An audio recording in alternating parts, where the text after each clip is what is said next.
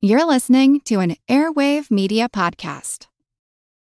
So you think you had a bad day at work? Try being His Majesty's Royal Distributor of Stamps in Boston, August 1765, when a stuffed effigy appeared with your likeness on it, an unusually large elm tree.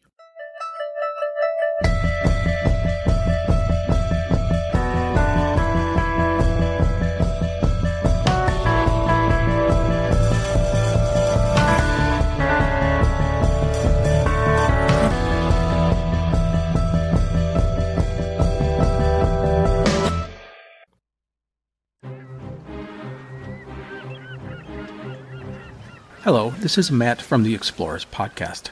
I want to invite you to join me on the voyages and journeys of the most famous explorers in the history of the world. These are the thrilling and captivating stories of Magellan, Shackleton, Lewis and Clark, and so many other famous and not so famous adventurers from throughout history. Go to explorerspodcast.com or just look us up on your podcast app. That's the Explorers Podcast. It was the likeness of Andrew Oliver, whose job as the royal distributor was to be the man that you had to pay to get stamps, to essentially do any meaningful legal paperwork, to be a merchant, or to publish a newspaper in Boston. Not a popular guy. And upon hearing that an effigy of him had appeared on a Boston street, Lieutenant Governor Thomas Hutchinson ordered the sheriff of Boston to take it down. And the sheriff arrived. But the sheriff could do nothing, because a large crowd of merchants and mechanics, 7-year war veterans, opposed him. That night, Oliver's effigy was cut down by the crowd and was given a torchlight parade brought to the townhouse, the seat of the legislature, where he was given a virtual funeral. That was not enough for the crowd. They went to the real Oliver's office, tore down the building, putting stamps all over the ruins. Then they went to Oliver's home. There, the effigy was beheaded and burnt. So was Oliver's stable and his coach. The sheriff again was summoned, and again was useless. He was stoned and ran away. Oliver's house was entered and then looted. Luckily for him, he was away, but the message was received. The next day, Oliver resigned. He wrote a letter, but that wasn't enough for the mob. The mob that was now running with immunity through Boston, nothing that the law enforcement officials could do.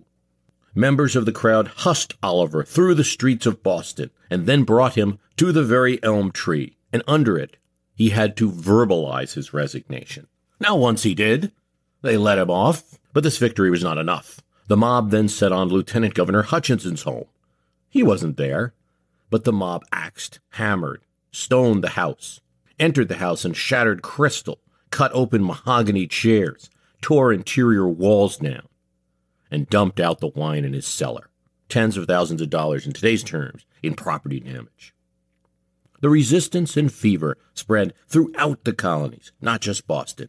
In New York, protests against the Stamp Act were just as fierce. The distributor of stamps there also resigned. Merchants, at the behest of the crowds, agreed not to use the stamps, despite the Parliament's order. Eventually, the governor of New York's home was also stormed. The Stamp Act could be seen as the genesis of the American Revolution. We always talk about the Tea Party. That was one incident. But the stamps attacked two groups of people who could be readily organized, merchants and newspaper publishers. It was an impetus to resist His Majesty's officers, to turn the rabble into efficient Sons of Liberty organizations, where rough mechanics and wealthy merchants joined. It led to the first early networks of correspondence between the colonies so that they could share information and share tactics that were working.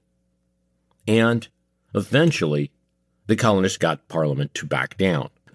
Another factor besides these stamps that angered Bostonians and early New Yorkers was the presence of troops among them. The battle against the French had brought thousands of troops. And well, they had to have some place to stay. Some areas had barracks for militia, but this was rarely sufficient in any colony. Generals Braddock and Campbell, who succeeded him, complained to London that colonists weren't helping with their rooming problems. Campbell said, "The colonists keep citing rights and privileges and denying his requests." Sometimes the British had to force quarter in people's homes or in public buildings. Parliament wasn't happy of learning about this, and in 1765 Parliament passed the Quartering Act. This is 9 years before the Declaration of Independence, which dictated that troops had to be quartered at colonists' expense. Why should London pay for the protection of the American frontier? That's how they saw it. Troops would be quartered at inns, alehouses, wine warehouses, makers of metheglin, a kind of spiked honey wine. Or if this was insufficient, they needed to seek private quarters, homes. But at the end of the war we know as the French and Indian War, also the 7 Years' War, colonists wondered why they still had troops among them, why they still had to suffer this cost of taxes, housing space, and booze. Well, New York refused to comply with quartering, and in 1767, Parliament reacted by suspending the New York Assembly until it would vote to quarter troops. In Massachusetts, the legislators also refused to implement the Quartering Act or provide any funds to quarter troops. The governor there put troops up in the State House. Samuel Adams reflected the bitter feelings of many when he said, "No man can pretend to say the peace and good order of the community is secure with soldiers quartered in the body of the city as without them. Soldiers are not governed properly by the laws of their country." His craving for separation between military and civilian authority, his suspicion of military troops living among civilians and that they might take advantage, goes way back. Colonist Americans had expected certain rights that went all the way back into English law. The military didn't just appear among English law abiders in peacetime on either continent. Henry I granted London protection from troops back in the 1100s. Within the city, no one is to be billeted, one of his charters said, neither for one of my household, nor for that of any other is lodging to be exacted by force. You can't take the king's house, and you can't take one of the king's subjects' house to quarter the army. Then other towns, Oxford, Bedford, Lynn, little Scottish villages, won the same privileges as London got from the king. London's rights on this and many other things were then codified in the 1215 Magna Carta. So it should not be seen as so strange that as early as 1683 on the American continent, that the New York Charter insisted no troops would be quartered unless in actual war. And so in the Declaration of Independence, we find one of the many offenses that King George had committed, that the Americans were making known to the world for quartering large bodies of armed troops among us. That was an anathema to British rights. Thus, after the Revolution, and when a constitutional government was formed, the new Congress decided to take the suggestions of state constitutional conventions and produce amendments which would secure the rights of individuals. James Madison pushed this effort. Now, initially, he didn't think this was necessary. In the Constitutional Convention, which he had participated in greatly, he made no move for a Bill of Rights. But after the convention adjourned, and he caught some opposition in his race for a congressional seat, talked a bit with his good friend Thomas Jefferson, he decided that a Bill of Rights, adding a few amendments to the Constitution using the mechanism already there and calling it a Bill of Rights, would help allay some fears and help pass the Constitution. The politics were what motivated him. But he gradually came to actually like the idea on merit as well. He wrote to Jefferson, "If nothing else, it will allow men to appeal to the sense of the community if a government would affront the basic rights everyone understands." And so in the first Congress, the House Committee submitted 17 amendments, potentially for the Constitution, based on the recommendations of these state conventions. Though only 12 made it through the Senate, and only 10 through the 3/4 of the states needed. Now this is interesting, but it's not to say that there are 7 mystery amendments missing. Many of those 17 originally in the committee were just differently worded versions of what's in the Bill of Rights now. For instance, you had separate amendments about press and religion, which are now combined in the first. There were 4 discernible different amendments between the House's suggestions and what the Senate approved and what the states approved in the Constitution. And we should look at those. For instance, an amendment requiring one representative for every 30,000 and regulating the growth of Congress thereafter. Another one was a law forbidding change in Congress's compensation unless an election had passed. Now, this wasn't approved at the time, but later has become the 27th Amendment in the early 1990s, now is law. A third, no state shall infringe on the rights of jury trial or freedom of speech. That didn't make the cut.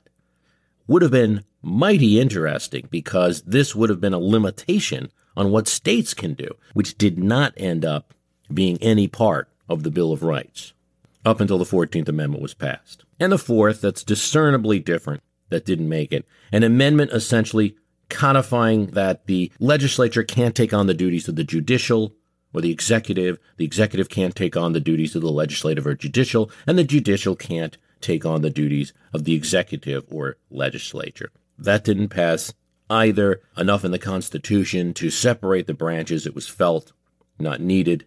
It is interesting for a moment to think about those four that didn't make it and how life would have been like. Again, we do have the second one in the 27th Amendment now, and it hasn't really changed the world. But the others might have been interesting, but it didn't happen. Only 10 survived, which perhaps indicates something, that those 10 are important. Of those 10, one hasn't gotten too much attention, and that is the third.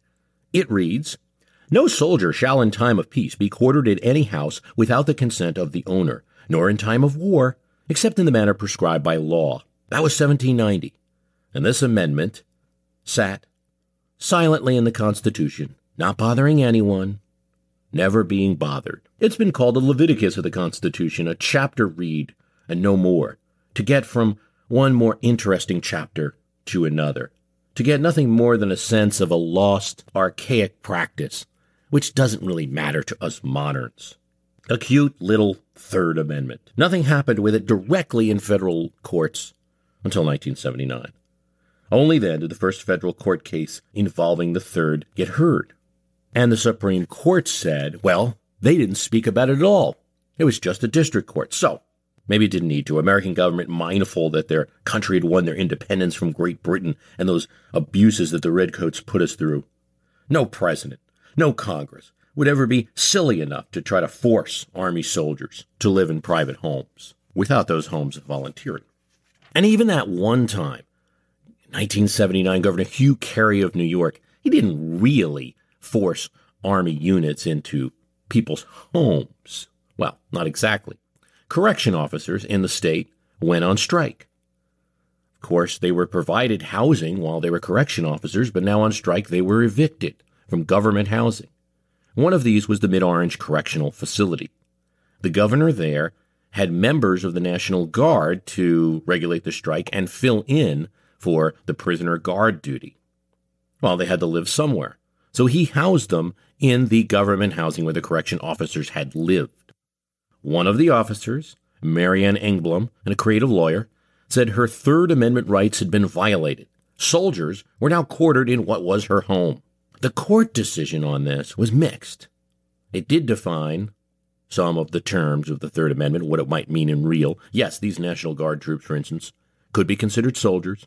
Yes, England's Third Amendment rights had been infringed, certainly. Yes, even government housing is a home, is a house, as the Third Amendment might read, though tenancy of government housing related to work is a little bit less protected than one's bought, purchased home or rented apartment.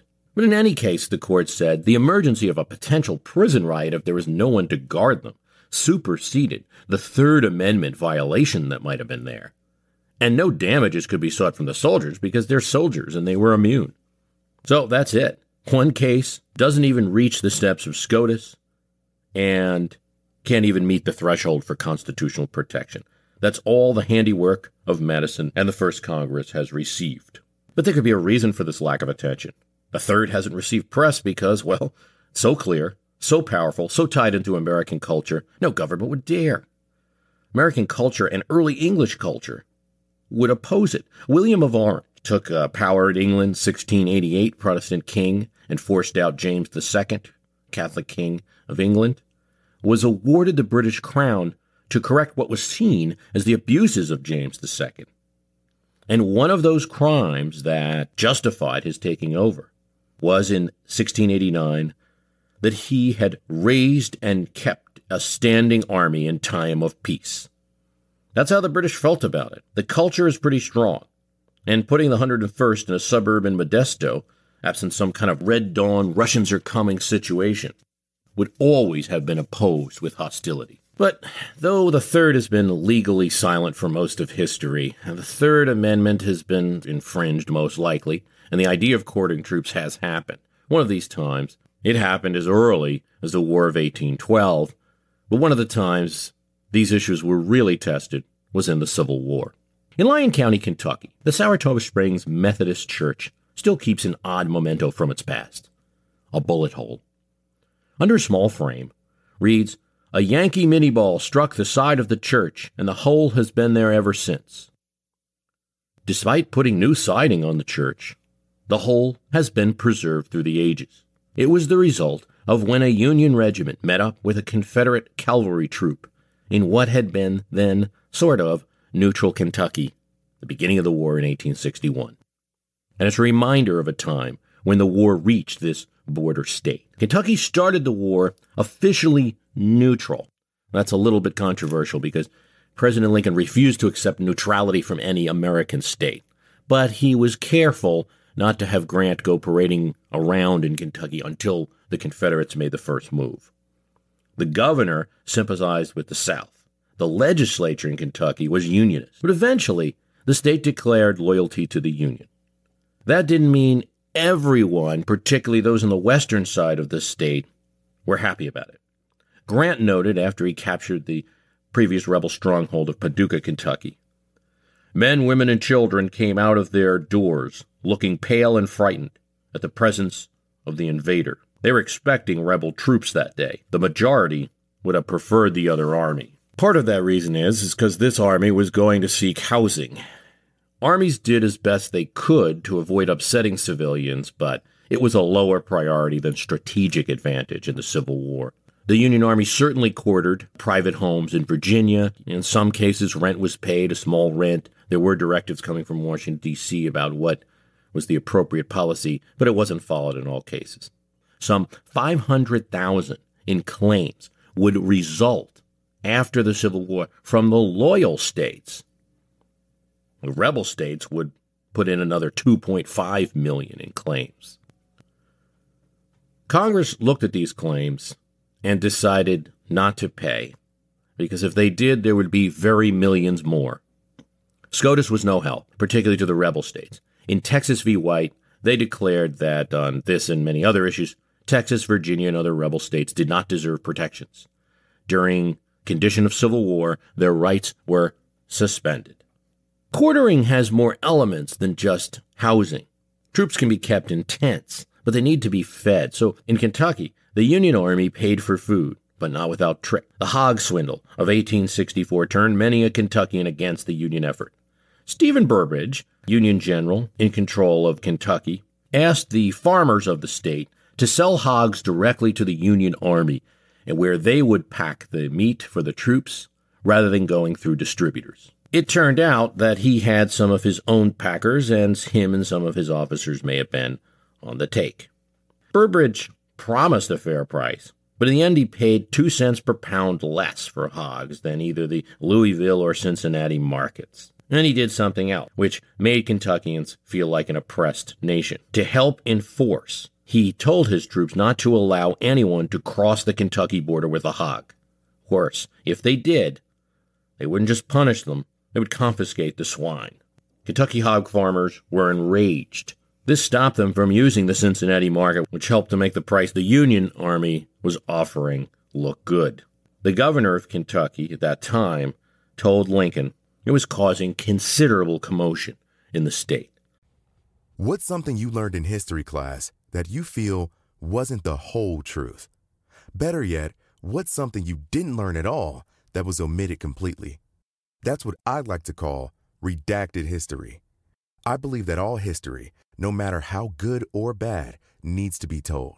There are wars, massacres, battles, and entire historical events that are just not in our school's history books. Have you ever heard of Mary Bowser? I didn't think so. My name is Andre White, the host of the Redacted History Podcast, the place where history's forgotten events, heroes, and villains get their story told, one episode at a time. So come huddle around the campfire with me and get ready to hear the stories that you were robbed of. And get comfortable. We're going to be here a while. The Redacted History Podcast. Real history never dies.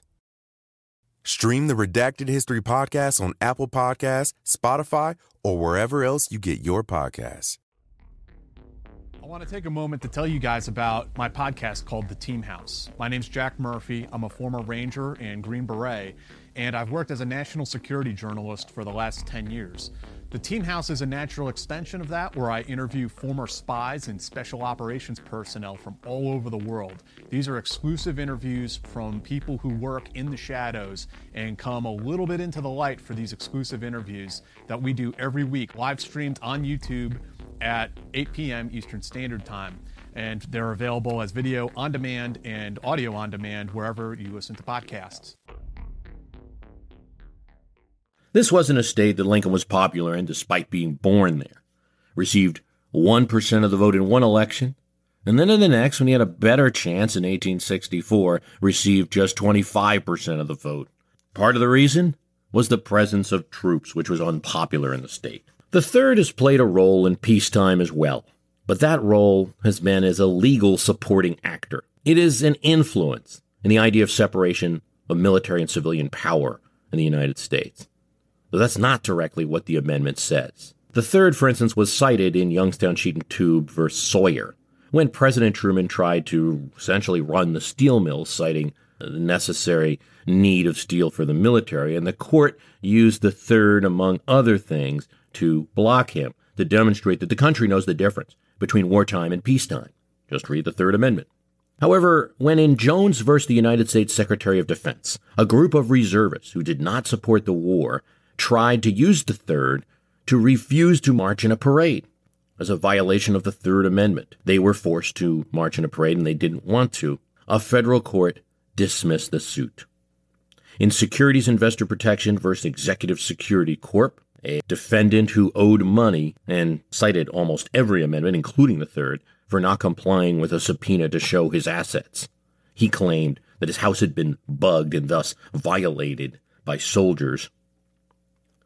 The District Court of New York came as close to laughing at him as is possible in their decision. In 1951, plaintiffs felt that federal rent control would be an incubator of federal bureaucrats being quartered among us in cities where federal rent control existed, and thus it would be like quartering soldiers. The court didn't agree. So as an actual legal matter, the one federal case, and even that real quartering didn't make the threshold to enforce the Third Amendment rights, is all you have. But as a legal thread, a symbol attached to others, the third has had its most power. Famously, Justice William O. Douglas used it in Griswold v. Connecticut, along with the fifth and the fourth, to show that American citizens had a right to privacy, specifically marital privacy. It was not written in the Bill of Rights, but it emanated from the third, the fourth, and others. The third provides an emanation of home as castle. It's not written that we have this home as castle right, but you throw in the ninth, and Douglas argued, you have the key to interpretation. Douglas said we're supposed to view all the amendments not as limitations on rights, but that people may enjoy other rights not described. So third plus fourth plus fifth plus ninth, and the 14th, and Justice Douglas got a right to marital privacy, which extended to the state of Connecticut in Griswold v. Connecticut. This was a case involving the use of contraception, but it had nothing to do with quartering. And indeed, in the dissent in Griswold v. Connecticut, a frustrated Justice Potter Stewart wrote, "No soldier has been quartered in any home!" Exclamation point. And there you have it. That's almost all you need to know about constitutional interpretation in those two ideas. Does the Constitution set values that need to be applied to the times? Do they give us rights beyond what the words say? Or do they just give us protection from a specific set of grievances that are clearly listed?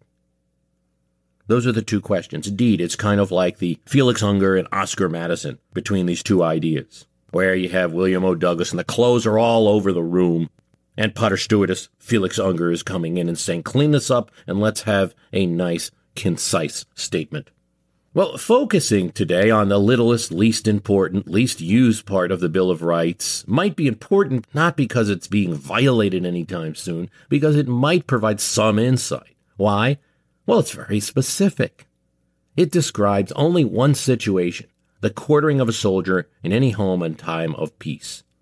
It even allows that in war, as long as it's prescribed by law, and not some burly sergeant knocking at your door and asking for a room and where is the fridge, that it can actually be done. The others, the 1st, the 2nd, the 10th, the 8th, all have terms which are fought over. Militia, establishment, cruel and unusual, keep and bear, that we oft debate. It's hard to do that with the 3rd. Soldier is very easy to define. Home is easy. And once you get over the fact that quartering involves more than just space in your house, that Private Parker will not just be staying with you, but you'll have to give him hogs, honey-spiced wine, and maybe a hot shower. Quarter's a pretty easy term to define. 2, I suggest by the inclusion of the little 3rd that the intention of the amendments is specific and suggests that they operated on the theory in the creation of the Bill of Rights. And when we say creation, we're talking about House committees, we're talking about state ratifying conventions voting, not just a group of men in a room. They operated with an understanding that if you wanted something, you needed to say it. If you wanted something banned, you needed to ban it. Notice they did not say anything in the 3rd about civilian control of the military, any general comment, and they did not ban standing armies. Oh, but you might argue, they come from a different age, and, they spoke in archaic terms, and they wouldn't have said that. That can't be true. The Massachusetts 1780 Convention makes clear, standing armies are dangerous to liberty, and military power shall be held in exact subordination to it. No such statement in the U.S. Constitution, which came after that. Virginia's Declaration of Rights said that standing armies in time of peace should be avoided. Not so in the Constitution. The Constitution roughly limits standing armies, but does allow for them, because it allows Congress to raise and support armies, in addition to controlling the militia when needed, but limits the appropriation for armies for 2 years. A slight limit to standing armies, but not a direct one, because Congress can vote again in 2 years and keep the army going. So civilian power in the U.S. Constitution is assured by giving the powers of commander-in-chief to the president, a civilian elected officer, by giving the ability to declare war to the people's body, the Congress, and to have a standing army every 2 years, and or summoning the militia. But it also provides for an army. There's no general statement in the U.S. Constitution like standing armies are bad or military power is subordinate to civilian. I think you can use the 3rd as a symbol, as a window into the American culture of strong individual rights, where often Americans make individual rights supreme. During the debate over the 3rd Amendment, for instance, Roger Sherman of Connecticut, who had been present at the Constitutional Convention, now a senator from Connecticut, argued that the 3rd Amendment was not needed. After all, marching troops deserved a home. And why should a single individual, a private homeowner, be able to stand in the way of the public good? It's a convincing argument, perhaps, but not one that convinced the new Congress. America is not a military society, but a civilian one. The 3rd protects American citizens from quartering soldiers unless American citizens want to, and there's all sorts of examples, particularly during deployments or when a base is being repaired where American citizens volunteer to quarter civilians. That's fine. But it protects American citizens from that being forced on them by the government. It prevents one abusive action a government might take, pretty extreme action, and it made the cut as an amendment where others didn't. Because of the reluctance to do any Bill of Rights. You got to remember, you had anti-federalists who didn't even want the whole Constitution, and the compromise was, for some of them, was adding a Bill of Rights. The Federalist majority in Congress, many of them didn't want to do it because they didn't believe in such things, that this It was ridiculed as parchment rights, always violated by whoever had the power. The key thing was to institute proper mechanisms of power, not to give rights written down on a piece of paper which could easily be violated. Checks and balances were more important. But the Bill of Rights was good enough to have some movement in the Rhode Island legislature and the North Carolina legislature, and these states, which had been reluctant to join the Constitution, then did after the passage of these amendments. But overall, the project was one of a limited nature. Framers of the Bill of Rights weren't silly enough to insist on benevolence on the part of government, or to give positive rights, like people have the right to expect a job, people have the right to food, have the right for transportation. None of this was provided. It was just simply the extremes of what government should not do. Don't infringe speech. Don't infringe the right to keep and bear. Don't inflict cruel and unusual punishments. Don't quarter soldiers. Can it be interpreted more generally? Does the third suggest home as castle? Sure it does, especially along with the fourth, it suggests an idea of that. But it protects that idea of home as castle in a pretty extreme situation. Releases that protection even if there's a condition of war and Congress takes a vote. Yet, none of this really ends the conversation, nor do I mean to dip too much into absolute originalism. There's still a rich conversation to be had in law schools and in political blogs. Interpreting the prohibitions as stated can still be a lot of fun. What does the purpose statement of the Second Amendment mean? How cruel is cruel? What actions constitute establishing a religion? Does a screaming baby have speech rights? Does a wacky funeral protester with a fluorescent-colored sign have speech rights equal to a newspaper? These are all questions that can be oft-debated, and this is why I think the Constitution continues to live on. But in reading the third and in thinking about why a third was even included and why it made a cut where others didn't, does kind of shine a light on what might be the place of creative rights handled through the courts without an amendment process. Of course, this becomes an important debate because we could be here knocking down the right to privacy, which is cherished. We could be talking about Griswold. We could be talking about Roe, right? Well, I think a couple of things there that's not so obvious. The right to privacy, really marital privacy, which was asserted in Griswold, could be considered to be quite traditional and might have been justified on the basis of the Ninth alone. But, of course, in a decision, you're going to use as many arguments as you can. And there's a stare decisis, or, leave the law as be. There is another read on the third that I should mention. Georgetown Law Journal article advocated this, and it's quite interesting, that it separates broadly civilian and military life in America, that it prevents, at a constitutional level, things like NSA wiretapping and college campus recruiting by colleges that don't want recruiters there. Now, why is that? Well, this read on the Third Amendment is that quartering is a more broad term than just having soldiers in one's home. And going back to that quote we gave about Sam Adams talking in the time of the Revolution, that there are troops in the body of our city. He wasn't talking about troops in his house. He's talking about troops in Boston at all. Right? And there's some truth to that. What really bothered American colonists was the presence of troops among them, not so much always in their house.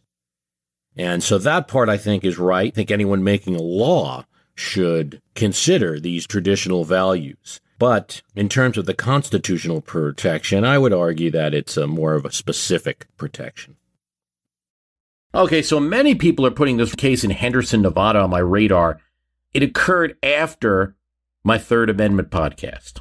Henderson police arrested a family for refusing to let officers use their homes as a lookout for a domestic violence investigation of their neighbors. On the morning of July 10th, 2011, officers from the Henderson, Nevada Police Department responded to a domestic violence call at a neighbor's residence. An officer contacted Anthony Mitchell, contacted him via his telephone. The officer told Mitchell, "The police need to occupy your home in order to gain a tactical advantage against the occupant of the neighboring house." Anthony Mitchell told the officer that he did not want to become involved, and he didn't want the police to enter his residence. Well, a few minutes before noon, at least 5 officers arrayed themselves in front of Anthony Mitchell's house. They banged forcefully on the door and loudly commanded Anthony Mitchell to open the door to his residence. What does Anthony Mitchell do? He calls his mother, Linda Mitchell, telling her that the police are beating on his door. Well, there's no answer to the door, so officers use a metal ram and bust open the door. As Anthony Mitchell stands in shock, the telephone in his hand, the officers aim their weapons at him, shout obscenities, according to the report of the Mitchells, and order him to lie down on the floor. Fearing for his life, Mitchell drops the phone, covers his face. They told him to shut off the phone, and they told him to crawl towards the officers. Confused and terrified, Anthony Mitchell remained on the floor, curled up, hands over his face, made no movement. Officers fire multiple pepper ball rounds at him. As he lay defensive on the floor, Mitchell was struck at least 3 times by shots fired from close range, injuring him, causing severe pain. Officers then arrest him for obstructing a police officer, search the house, move furniture, etc., and set up the place to use as a lookout of the neighboring home. Fortunately, that's not all to the story. Mitchell's pet, a female dog named Sam, a terrified animal, according to the Mitchells, posed no threat, but they shot it in the face with a pepper ball round. The animal panicked, howled in fear, and fled from the residence. This is Nevada. It is over 100 degrees Fahrenheit. The dog was left trapped outside for much of the day. The officers also moved to Linda Mitchell's residence. They're in separate houses. They take Michael Mitchell to the police station. When he tries to leave, he's handcuffed. When Michael Mitchell starts to realize this is just an attempt to get him out of his house so they can use his house, which he doesn't want them to do, he tries to leave the police station. He's arrested, handcuffed, and placed in the back of a marked police car. Both Anthony, Michael Mitchell are then thrown into the jail. Anthony and Michael Mitchell are booked for obstructing an officer. Eventually, all the criminal claims are dismissed. The case doesn't end because the Mitchells now file a suit against the Henderson, Nevada Police Department because, among other things, their Third Amendment rights are violated. I think it's just one of these merit-lacking third cases that do come up from time to time, that people thinking that any time troops or police enter their house, that it's quartering. Quartering had a very, very specific definition. No troop shall be quartered in any home.